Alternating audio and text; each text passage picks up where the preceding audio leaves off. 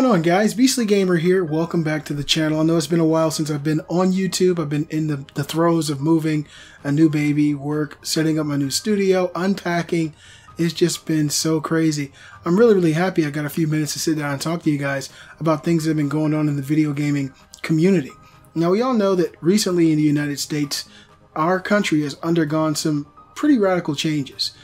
President Trump has enacted a travel ban or a travel pause that has negated certain lands or certain countries from immigrating to the country for a 90-day period. After that 90-day period, the government will continue to allow these people to immigrate and travel to the United States, but under what they are calling extreme vetting. Now, the mainstream media has painted this move by the Trump administration and our government as a Muslim ban or a ban against Muslims.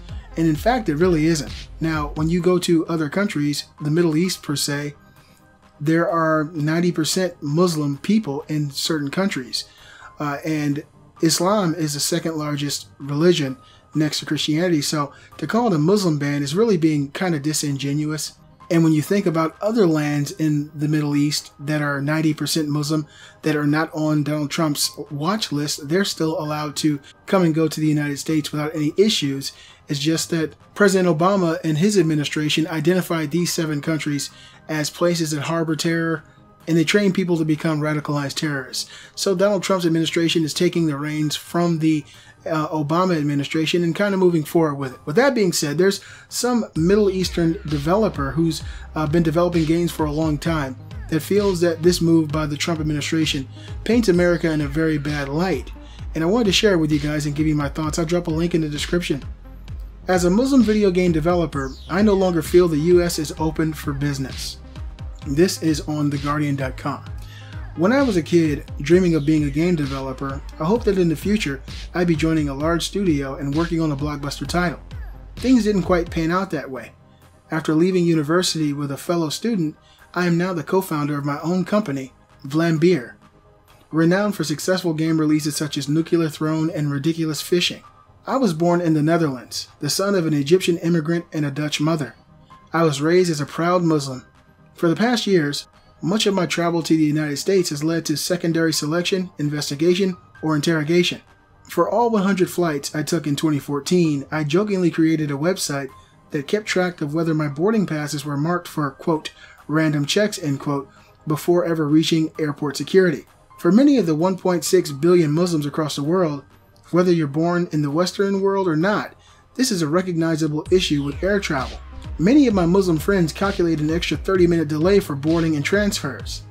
The video game industry is one of the world's most important creative sectors, generating $90 billion a year in revenue, more than either movies and music, and it is strongly US-centric. While large game development pockets exist in the UK, Northwestern Europe, and Asia, most of the largest companies, industry events, and industry press are centered around the coast of the United States. For most developers around the world, their shot at success lies at the yearly Game Developers Conference in San Francisco, by far the largest gathering of industry professionals and knowledge in the world. My studio has diverted significant resources toward helping fellow and aspiring game developers in emergent territories around the world. I often travel to speak to students, help coordinate communities, and guide opportunities for developers with potential.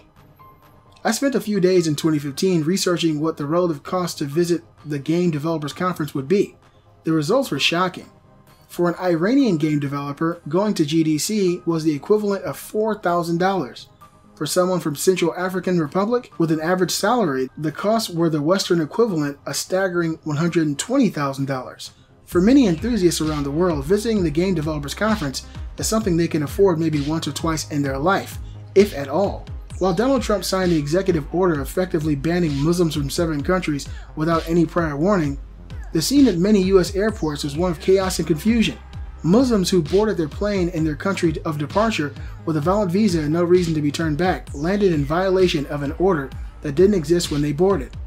Many Muslims were unsuccessfully and illegally detained or coerced to sign away their green cards. Muslims from countries not even in the list were turned away. As one of the few visible Muslims in the game industry, I frequently talk about my experiences on the road with fellow Muslim developers who are flying to the US for the first time. In the wake of the executive order, Many that spent years of their savings on the trip to San Francisco have learned that they won't be allowed into the country anymore. Even if they'd be allowed into the US, many are afraid of anti-Muslim sentiment from a population that can elect a president like Donald Trump, especially in the country with the highest homicide rate with guns in the Western world. Many other Muslim developers that live in the US, or even non-Muslims who only hold a dual citizenship with a majority Muslim country they've rarely even visited, are now stuck in the United States with no way to visit family or friends abroad. With many highly talented engineers coming from Middle Eastern countries, this not only limits the available talent pool, but also effectively prohibits travel for many workers in the US games industry. Some game companies have started to speak up, with smaller studios taking the lead over the weekend. Mobile games company Dots placed a message at the start of its popular Dots game that allows players to donate to the ACLU for their opposition to the Muslim ban. Other independent developers, including my own studio, donated parts or all of their revenue to the ACLU for a specific amount of time, raising tens of thousands of dollars in the process. Just today, larger studios and game developers have started to release statements criticizing the executive order, reminding gamers around the world, and there are 1.2 billion of them, that the games that they love are made by people of all races, religions, nationalities, including Libyans, Somalians, Yemenites, Iraqis, Iranians, Sudanese, and Syrians. When I started traveling on my own back in 2010, my mother would frequently check in to see whether I was safe. After many years of travel, she stopped doing that unless I visited countries the Dutch government had a negative travel advisory for, often countries that are unstable, at war, or at risk for terrorist attacks. For the first time in years, she messaged me last week to check in whether I was safe because I was in the US. Boo-hoo-hoo! Let me just tell you this, okay? I'm gonna keep it real. I'm one of the 62 million people who voted for Donald Trump. I did, and I'm not ashamed of it. I'm actually proud of it. I think that Donald Trump is doing the right thing for this country. I think Donald Trump is a realist. And when you look at the situation here, you have the media against Donald Trump, you have the liberal elite against Donald Trump, you have the Democratic elite against Donald Trump, the establishment has been against Donald Trump, Hollywood is against Donald Trump. You gotta ask yourself why. This guy speaks off the cuff and he tells the truth. Everything he said he was going to do so far, he's done. He hasn't done what any president in my lifetime has done.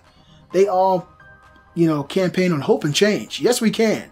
Get into the White House and completely screw over the American people. Completely lie, completely sell out to their donors and to their special interests. Just like Obama, just like Bush, just like Clinton, just like all these criminals. Donald Trump has told the truth, and what he campaigned on is the reason I voted for him. I was on the fence about voting for Jill Stein, but in the end, I was happy I didn't. And this is just me being totally honest. Donald Trump sees there's an issue with Islamic terrorism. And if you want to know, you're speaking to a person that used to be Muslim. I used to be a Muslim. I grew up in the Islamic community, okay? That's why my name is what my name is, because I grew up as a Muslim. And I'm not talking about Beastly Gamer, I'm talking about my real name. So I understand the Islamic community, the Quran, I understand all that. I understand what certain words in Arabic mean. I know what the religion is. So let me just tell you like this. There are plenty of good Muslims out there. There are plenty of good Christians out there. But when you look at the majority of terrorism attacks, when it comes to mass casualties, for the most part, it has something to do with radical Islam. You might find a Christian, person every now and then, every couple of years, who goes out and does a mass shooting. But when you hear about schools being blown up, when you hear about train stations being blown up, when you hear about planes being blown up and buildings crumbling to the earth, it usually has something to do with jihad, the holy war, people who have taken Islam and turned it upside down into some warped view of what the true religion is. Out of all the over a billion people that are, Muslim, very few of them believe in this holy war or this jihad or this extreme version of Islam. So please don't get it twisted. Islam is not a really bad religion. There's just some bad elements in it that have turned people radical. Donald Trump was man enough to admit that. Okay? He was man enough to admit it. Everybody else is trying to, dance around the situation and not call it what it was. But the truth was that radical Islam has become a blight on our world, not just the Western world. There are more Muslims kill Muslims than any other religion. They're over there in Syria killing their own people. These are all Muslims being murdered and beheaded, and children being killed, and little girls being taken from their parents and becoming sex slaves. I know there are plenty of good Muslims. I know good Muslims. I used to be one. Okay? But when you look at the reality of the situation, radical Islam is something that needs to be wiped out, and Donald Trump obviously sees that. Now, they're calling this a Muslim ban, and I don't like the way that The Guardian allowed this propaganda to be pushed out. It's not a Muslim ban. Anyone coming from these countries, it doesn't matter your religion. If you're coming from that country and that's what your boarding pass says and that's what your information says, you're coming from one of these lands, you will be stopped. They don't ask you your religion. They just want to make sure that there's no terrorists coming into the United States. The media is against Donald Trump. That's why I'm for Donald Trump. The establishment's against Donald Trump. George Soros is paying all these people to go out and protest and do all this meaningless crap. The Women's March on Washington was absolutely pointless. And if you got all those women together and asked them what they were marching for, they couldn't even tell you. They don't even know. Ashley Judd out there talking about her period and crap like that. And Madonna wants to blow up the White House. Give me a break. These people are just pissed off. Snowflakes are extremely upset because they lost. And this guy here talking about this Muslim ban. Look, man. I'm sorry if this affects you in a negative way if you're a good person from another country. That's me just being totally honest. I'm an American citizen. I was born here. And I believe that the President of our United States has a priority to protect the citizens of the United States. I know that there are people all over the world going through issues and having problems with life. But the first priority of the President or the leaders in our government should be the protection of the people of this land before you try to bring other people over here and potentially put us in harm's way. You know, look at Germany. Look at some of these other places that have open borders. That's what Hillary Clinton wanted. What's going on now? You know, the radicalized Muslims have come in, got these insanely high rape epidemic now, people being killed in the streets in a lot of these places, Paris bombings, because you want to, help everybody else before you secure your own people. And that's why I'm happy Donald Trump's doing what he's doing. And I know I want to get some hate from, some of these uber liberals. If you feel like Donald Trump is like the worst guy ever based on what the media has told you to think, rather than thinking for yourself and actually seeing what this man is and who he is. He's a real person. Yeah, he said he's going to snatch a girl by the pussy, but he was on a tour bus that was an insane bus, and it was just a bunch of guys talking shit. I've talked like that before. Do I do it? No, but if you're a celebrity, I'm sure women will let you do that. That's what he was saying. He's a real person. He tells you the truth. He owned up to what he said. He apologized for it. But look, he's hired nothing but some of the smartest women. He's surrounded by intelligent women. Minorities are leading parts of his cabinet. Give me a break. He's doing a good job. And I'm for our president. And to me, that's what being an American is all about. I didn't agree with Obama. I didn't agree with him on everything. It pissed me off that most of the stuff he said he was going to do, he lied about, closing Guantanamo Bay and stopping the war and bringing the troops home. He didn't do any of that. But I still supported the President of the United States, and that's what I'm doing now. So if you guys want to hate on me for being an American and believing in our country and wanting it to be great and wanting it to be safe and wanting people to have jobs, hate on me. Hit that thumbs down button. But this guy here is trying to paint this whole situation with a very broad brush. It's not a Muslim ban. It's a temporary pause, a 90-day pause on people coming from these lands until they can get the vetting apparatus in place. You guys let me know what you think in the comments below. I know it's a touchy subject. I'm the kind of guy, I'm going to tell you the truth. If you don't agree with me, I will respect that. Because I'm a grown man. I'm not going to get mad at you because you don't believe the exact thing I believe. That's really stupid. If you want people to believe the same thing you believe, it's going to be a very dull world. Because everybody will be walking the same walk and talking the same talk. I happen to believe in what our president's doing. I think that the decisions he's made so far have been astronomical and great for our economy and great for our communities. And I think that he's going to do some great things for this country. You guys let me know what you think in the comments below. Thank you guys for watching my video. If you enjoyed the video, please give a thumbs up. I'm sure that some people are not going to enjoy the video.